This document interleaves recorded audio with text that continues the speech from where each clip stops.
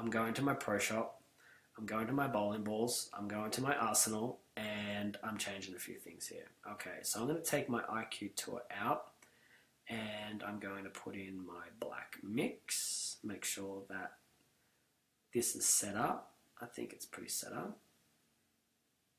We don't want it to be curving too much. We'll go to the practice lane and just have a little glance at that.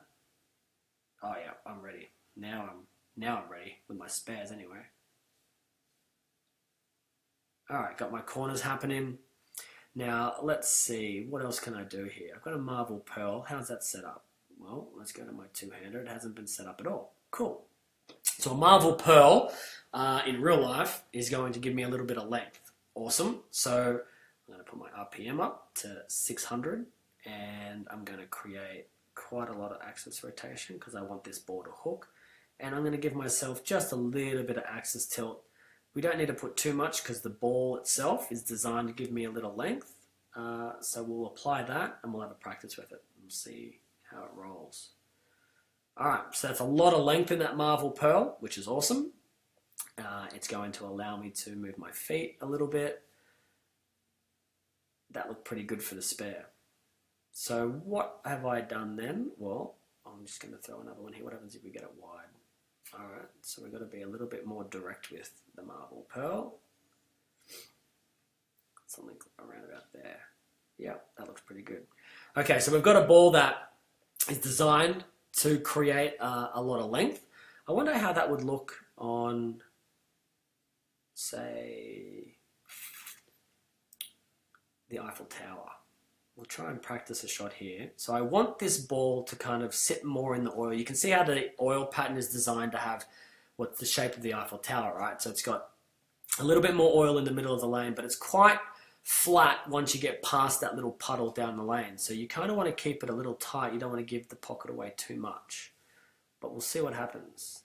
All right, kind of went a little high. I think I can throw it a little firmer than that. And we'll practice my spares here too. Chop. It's a good thing I'm practicing right now. So I'm going to move a little bit, say, the 28th board, and I'm going to... Oh, that's a terrible shot. Still, at least the ball didn't go in the gutter. Alright, so I'm going to go to 28th board and give it a little bit more room. Not quite enough.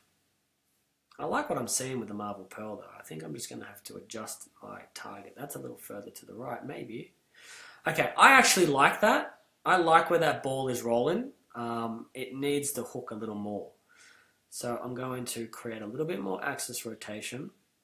I'm going to decrease my tilt to get it to roll a little sooner. And we'll throw it down there and we'll see what happens here.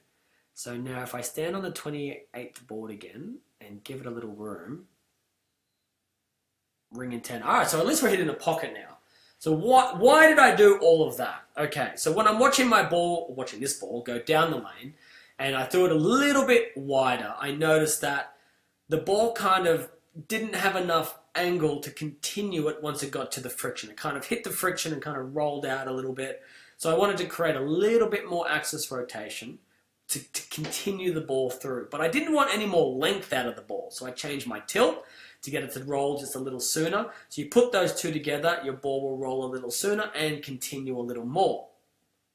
Which left me a... we can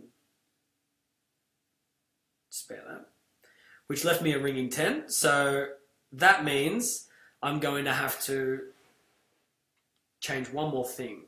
And that is, instead of standing on the 28th board, I'm going to stand on the 27th board. And, oh, that was a really bad shot. But the idea was to execute the same shot. Let's see if I can do it again. That's a little in. Kind of went high. Would have probably left a 4-pin, but we'll try it again. So we'll stand on the 27th board. And that's a little slow, but maybe. Perfect.